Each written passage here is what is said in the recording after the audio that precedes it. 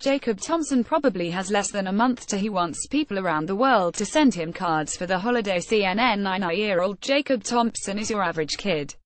His obsessions include Minecraft and Legos, and he's a huge Star Wars fan.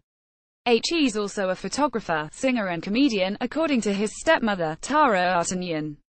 And most of all, he really loves penguins.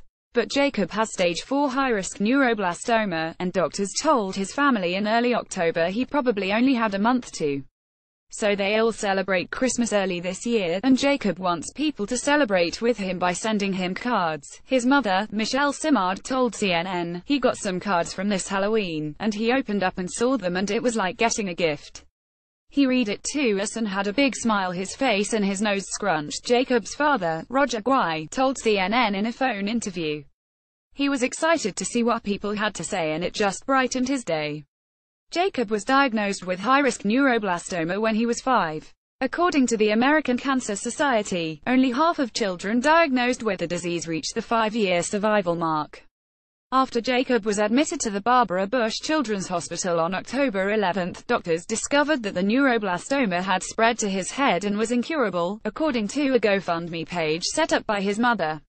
"People have called him an old soul and I believe it because he has taught us so much about life and about people," said Guay. He's accomplished everything that he needed to do by 9 years old, and a lot of people don't accomplish that, ever. Artanian said the family decided to fast-forward Christmas to give Jacob one last celebration. And for him, that means a lot of snow, a decked-out tree, and of course, a real-life Santa Claus. But before his improvised Christmas celebration takes place in early November, Jacob asked for cards from anyone around the world who wanted to share his Christmas spirit.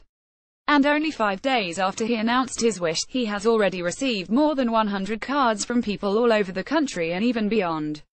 "We got over 100, and they're from all over the world. We have some from the Netherlands, from Australia, from Denmark," said Artanian. "We've heard from all over the world at this point. We've even heard from Antarctica. Antarctica, where Jacob's favorite animals wed like people to life like a penguin, and by that we mean dive into life, find warmth among friends, stay cool and just give to others," said Artanian, referring to Jacob's favorite penguin poem, Advice from a Penguin. Cards can be sent to Jacob Jacob Thompson Co-Main Medical Center, 22 Bramhall Street, Portland, MIO 4102 USA.